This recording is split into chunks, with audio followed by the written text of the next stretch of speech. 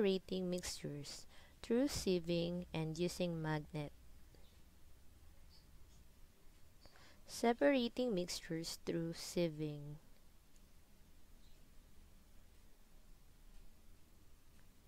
It is a separating technique by which you use in separating particles with different sizes by using sifters or strainers.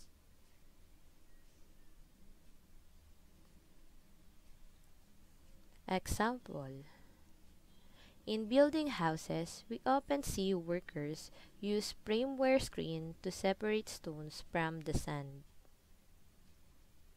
In baking, bakers sift flour to separate the lumps of the flour.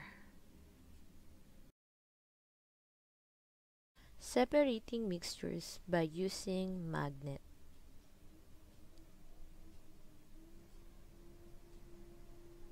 It is a separating technique by which you separate magnetic materials from non-magnetic materials by using of magnet.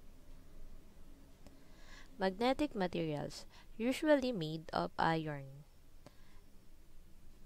Example: iron, steel, and nickel.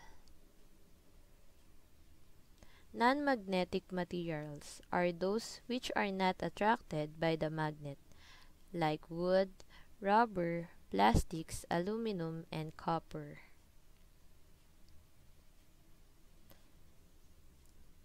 Example of separating mixtures by using magnet: iron filings and salt. How can we separate iron filings from the salt? By using a magnet.